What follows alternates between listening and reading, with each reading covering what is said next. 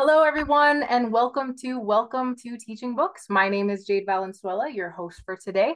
And today I will be giving you an overview of Teaching Books. So whether you are brand new to exploring it or you want a refresher, today we are going to be looking at many of the different types of resources and tools you can expect to find on Teaching Books, and then use them anytime in any learning environment. Teaching Books was founded to connect readers to authors and illustrators and to provide professionally vetted resources for books that you're using in classrooms, libraries, and beyond. In 2021, we joined Overdrive, an ebook company. So now we have the possibility to connect books and resources together. So either through Sora for schools or Libby for public libraries, they have the books and Teaching Books has the resources. If you want more information on that, just reach out anytime.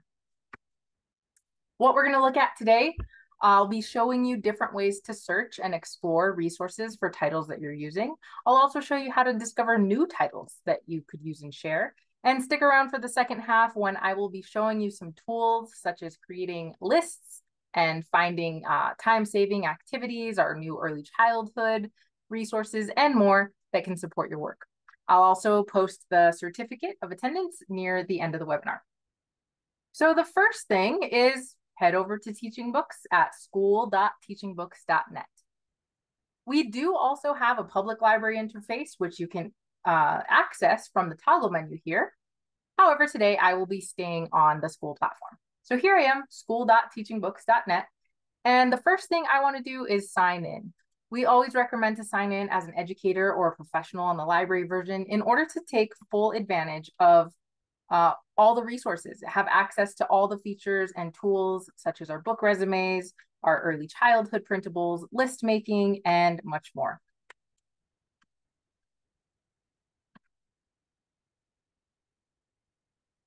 So you can see once I've signed in, it says welcome and my name up at the top. So now let's jump in to how to find resources. Teaching Books is a great place to come when you have a specific book in mind. Maybe there's a book you're teaching, a book you're considering, a book that you're thinking about purchasing or putting on a display or reading aloud. Come here to Teaching Books to see what we have for it. Maybe you're teaching a book for the first time, or maybe you have taught a book for decades and are looking for fresh ideas. We can help you all around. So I'm just going to type in a title. This is one that my daughter, my kindergartner, has been obsessed with this series lately, so I wanted to share it today. I just typed in the title in the search bar right up at the top. And here's your standard resource page. So every title in our collection will have this same format. Up at the top, you've got your basic information, series, author, your description. You see right here how many resources we have for a title. Titles can have more or fewer resources. It varies title by title, but all of the resources are handpicked by our content team. You see information about the book up here, and you see some highlighted out of those 17 resources, some that we just put up at the top to make sure you don't miss. So one that I want to start with is just our video book trailers. They're one of our more popular resources. They're a great way to promote books, get students excited about reading. We're not going to watch the whole thing, but to give you a little taste, here we go. This is a cookie, a smart cookie. Aha! But she didn't always think of herself that way. In school, she didn't get the best grades. She was the last to finish her tests. And one time, she misspelled the word dough. That was rough. But then something happened that changed everything. Aha! From the creators of the Food Group series comes... So I'll pause it there. But just to give you a little taste, book trailers can be a great way to just build that excitement for reading. And as with everything on Teaching Books you're going to see today, this little share arrow, everything is shareable. And with this share tool, you'll have lots of ways to get resources into the hands of your readers. A couple of things about book trailers. Most of them are here on Teaching Books. We don't have to leave somewhere else. And the other thing, my favorite thing, is there's no commercials for the ones that are on Teaching Books. So a great benefit with that as well. Let's go back to our resource page here. A couple other things I want to point out on this particular book. Over here on the left, you'll see some of our games. So we have our book cover jigsaw puzzles, which are really fun. They go up to 64 pieces. So even for older students, they can be a challenge. They're interactive. They work great on a computer or a touch screen, interactive whiteboard. and they're shareable as well with your share arrow right here. You also have a word search builder right here. Other things I want to point out that we have here, you'll see we have an audio excerpt, we have a video book reading. So for some titles, mostly picture books and classics, we will have complete readings of a text. It's a great way to expand your offerings, to share books with students like I in your had class, a or million. even to share and send home to families. So you can see this is the whole book being read aloud on video. The other section I always like to point out, as we scroll down here, is book guides, activities, and lessons. This is a great place to come for our customizable multi-level lessons. You'll see an example of that here. Here's a literacy kit. Sometimes you'll find these fun activity guides, which are printable and ready to use. Lots of fun. And other things like discussion guides or book club kits, all sorts of things you can find in that section. Let's go ahead and search for a title for older readers this time, so I can show you a couple other resources that you might find. So here again, same resource page format that we saw before. Here we have 46 resources. One of the resources TeachingBooks is known for is our Meet the Author recordings. These, the authors record just for us. You can't find them anywhere else but on TeachingBooks. And it's the author in their own voice talking about their book, providing insight into maybe what inspired it or their process and all sorts of other things. Let's take a quick listen to a part of this one. The idea came from a dream, which is funny. I have Post-it notes all over my office walls, and I did have a Post-it note that said Weird Short Story Collection. And then I woke up from a dream, and I don't dream as much as I used to, but I woke up from this dream where in the dream, basically, I was there thinking I should write a collection of stories about collectors. And so I walked around with it for about an hour and I realized, no, this wasn't for me. Like, I trust my gut a lot. I am a surrealist. So I just sort of listened to the ether and it told me, no, this was other people. And then. So I'll pause it there. You can always come back and listen to the rest on your own. And again, this is a resource that's shareable. Here's your share arrow once again. Another resource that you'll find on TeachingBooks, another one that we're known for is our name pronunciations. Hello, my name is A.S. King, which most people notice when they look at it spells asking. And a lot of people ask me if I did this on purpose, and I kind of did. It just seems to suit me because I'm always asking all sorts of questions, and I always have been. So these are great because you get to not only hear how the author pronounces their name so that we all can pronounce it correctly, but we can also gain insight from them about their names, where it came from, maybe there's a background story or cultural meaning or all sorts of interesting things you can learn about them. And you can share these and build those connections with your students to authors and illustrators. Again, just like all of our other resources, there's your share arrow again. And this time, let's take a look at that. Anytime you're on a resource, you'll see that share arrow. It opens up this little sharing box here, and you have several options. The good thing about all of these options here in the sharing tool is that the person on the other side of receiving the sharing is going to have immediate, seamless access to whatever resource you choose to share. You have the link, of course, right here that you can copy and paste anywhere that you'd like. You have some digital options down here at the bottom. You do have the option to set sharing rules right here on this little line. You can click the toggle here to make it a focused sharing, we like to call it. You can also share with QR code printables. So maybe you want to make a bookmark. With the click of a button, you can have a bookmark for whatever resource you choose to share. Maybe it's a book reading. Maybe it's a Meet the Author recording. This one is an audio name pronunciation, says it right there. You've got your code, your link, and you can print it out and share.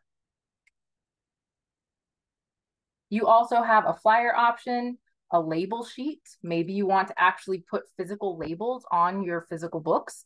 You can do so. And lastly, my favorite are our shelf talkers. As the name suggests, they are meant to, designed originally to be on a shelf. You can see a little fold here. They're more visual. You have QR code. You also have your institution's branding on the shelf talkers right here. And I'll show you some examples of what they can look like in your physical spaces. Here's an example of the bookmarks that we looked at earlier. There's that shelf talker. And here's what you could use them for. Maybe you're in a library and you do displays. You can put them to promote your books. You can put shelf talkers that link to the author name pronunciation or the author page under books by that author. You can make your own designs. You can take our QR code, copy and paste it into your own slides like I did here. You could turn this into a poster. You could cut our shelf talkers out and use them as on your bulletin boards or on activity stations in your classrooms. Possibilities are endless, and they're all there for you to easily connect to back to TeachingBooks resources. All right, so last couple of things I want to show you on this resource page.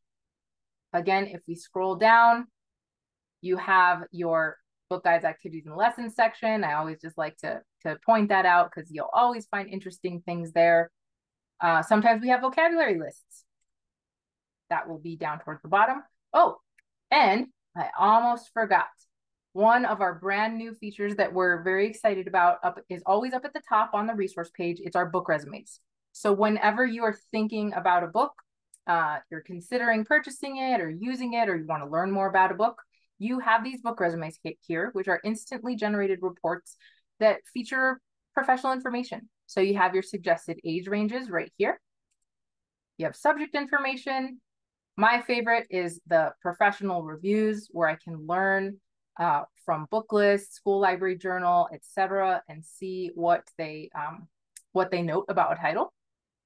You also can scroll down and see award information, state lists. You can get a primary source statement, which is our Meet the Author recording about the book. And you can even see a book preview. We scroll back up to the top. You also have your previews on the left here. You can share this page. You can also print a report. And again, those are always up at the top. This is one of those features that you do have to be signed in as an educator for. So keep that in mind. If you are not signed in, you will not be able to see the book resumes. All right, so other ways that you can use TeachingBooks. Maybe you don't have a specific title in mind. Maybe you want to find some new titles.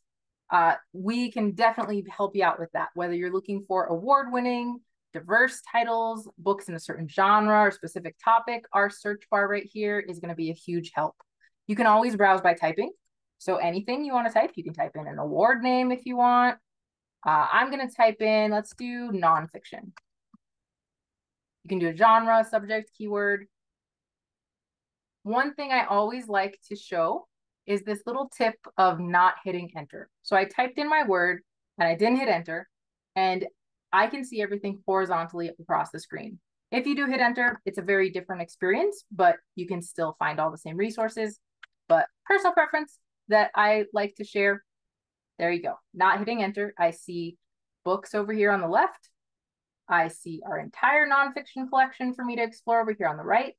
But what I love about this version as well is I can see our lists and awards. So in addition to titles, TeachingBooks also collects lists. So these are curated lists from organizations like the Cooperative Children's Book Center, School Library Journal, that kind of thing. So I can come here to find inspiration. I can also explore awards. So anytime there's an award related to what I'm searching up at the top, it'll appear here and I can explore them. You can also see all the nonfiction and then use your filters over here on the left. So filter by grade level, curricular area. Our new phonics and phonological awareness filters are great if you're looking for books that feature these specific elements, or things like alliteration and rhyme. Genre, cultural experience if you're looking for a specific diverse perspective, award, year, format, and resource type. And then you can continue to browse. You can also browse through this big button up here, the big browse button up at the top, and see all collections. You'll notice that these categories are the same as the filters we were just looking at on the previous page. So you can jump into any of these. There's our phonics ones at the bottom. So let's say I'm looking for a specific resource type. Let's do readers theater scripts. Now I want to show you one of our special tools that you have with that educator login, and that's the ability to make custom lists. So anytime you're browsing or you're on a title, you'll see this little plus sign.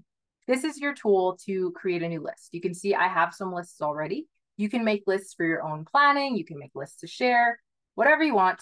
I'm going to just call this Readers Theater and add to my list. You can continue to browse and add one by one. You can add multiple. I'll add all of them.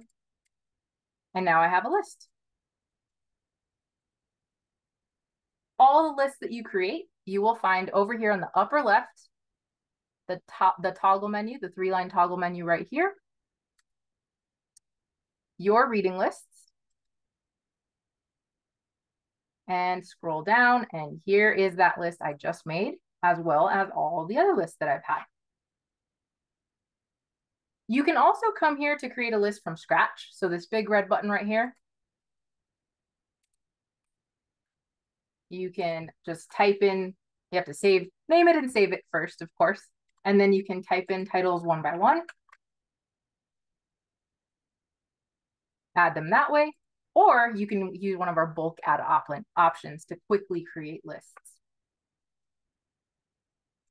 Once you have a list, let's take a look at my Readers Theater list here that we just made.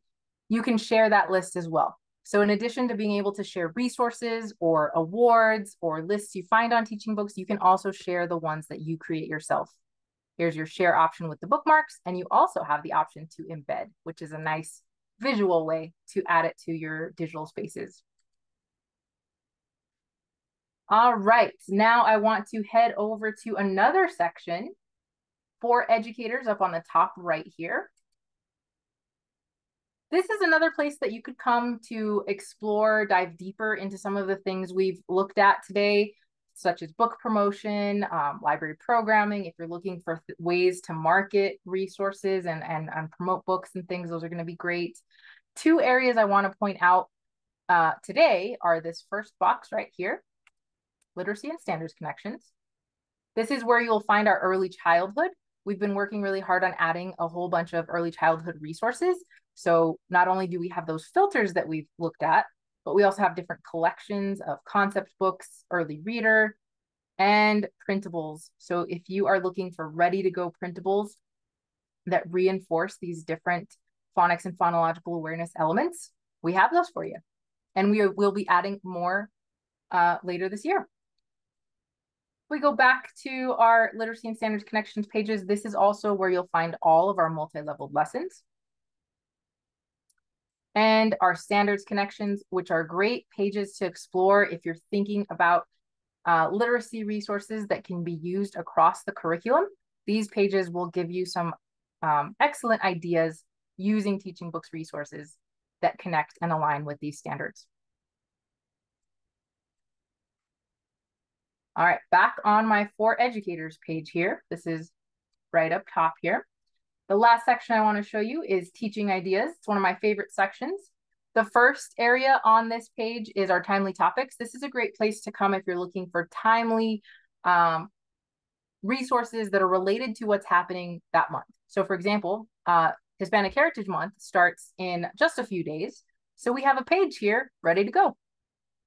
It can give you some ideas, some lists to explore, here's some complete video readings that you can share, and then some actual activities that you can try out using TeachingBooks resources. You don't need the book for these. You can just try it out here. You can also explore other ones that we have. You can even take a look at our archive to see the kind of thing we feature. And they're great for planning or for saving time. You know, maybe tomorrow's Earth Day, but you forgot about it. And now you need something to do related to Earth Day. You could come here and find some ideas that you can quickly implement and share with your students. Back on your teaching ideas page, 2 areas I just want to point out, or one actually is just this ready to use ideas. So we have a whole bunch of ready to use lessons and activities that you could use here. We have little bell ringers, 1-a-day activities. All you need for these activities is TeachingBooks. That's it. So it's a great time saver, and there's plenty to explore there for you. And lastly, help. Help and support is always available. You can contact us through the website on our Contact Us button right here. You can also just reach out to me directly at jvalenzuela@overdrive.com. I'm going to stop the recording, but I'll stick around and answer any questions. Thank you all for being here.